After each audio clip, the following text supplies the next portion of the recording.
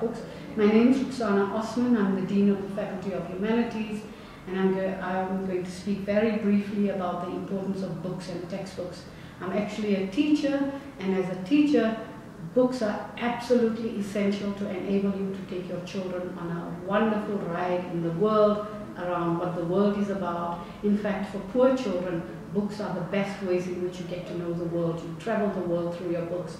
As a young child, I was very lucky to have access to many books at my home, and part of it was about using the books for me to see parts of the world that I never knew about.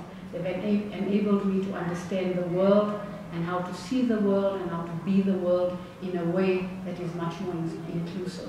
For South Africa, as a young democracy, we encourage that book budgets should never be cut. In fact, VAT should go off books, but books is something you have to have. It's the one kind of excitement that young people have at hand.